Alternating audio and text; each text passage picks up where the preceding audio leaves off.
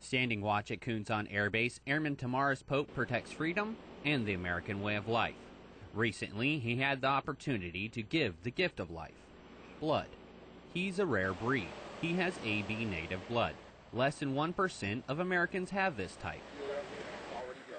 Miss Eugene Pak is also a rare breed. She also has AB negative blood, which is even more uncommon in Koreans. The 22-year-old student wanted to personally thank the young airman who donated his blood and saved her life.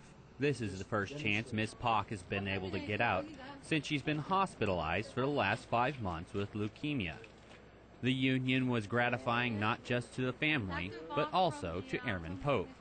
I seen her walking around. She looked nice. She looked healthy. She just looked happy. That made me happy. 인상 되게 선해 보여서 선해 보였어요, 굉장히.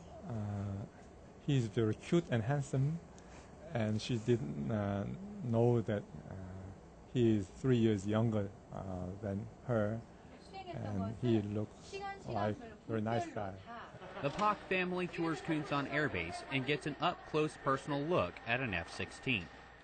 Even though Airman Pope says he doesn't like needles, he says it was worth it. I'm kind of glad that I donated blood, and I hope that my blood will be able to save someone else's life. I will be doing it more often now.